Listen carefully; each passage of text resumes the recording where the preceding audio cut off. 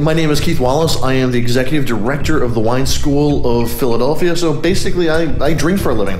We train professionally sommeliers, winemakers, and other kinds of industry professionals. So a full 2-year academic program. We do individual classes, whether it's beer tastings, wine tastings, cocktails. We've had to relocate 5 times since I started. We just sell out a month, 2 months in advance, even though we run classes like 5-6 days a week. The one thing I wish people knew about Philadelphia is that this is actually the birthplace of winemaking in America.